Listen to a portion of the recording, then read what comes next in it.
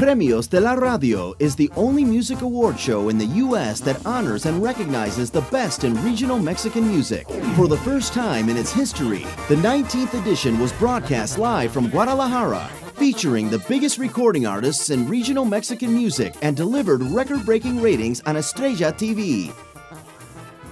The show offered world television exclusives, such as the musical career debut of Alex Fernandez Guinart, the premiere of a new duet single by the queen of grupero music, Ana Barbara, and millennial heartthrob superstar Cristian Nodal, and the world debut of Por Qué, a pro-immigrant anthem and this year's theme song for the award show.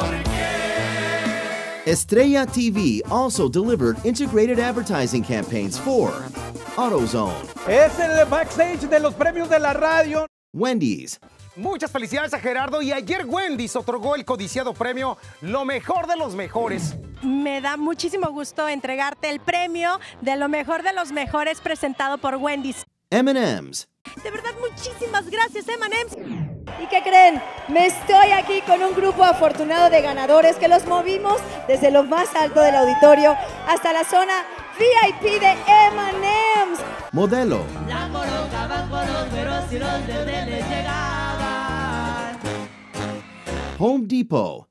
Honda. Premio Orgullo Latino presentado por Honda. Y el ganador es Cristian Nodal. Bueno, la verdad que todavía no tengo. And Dish Latino.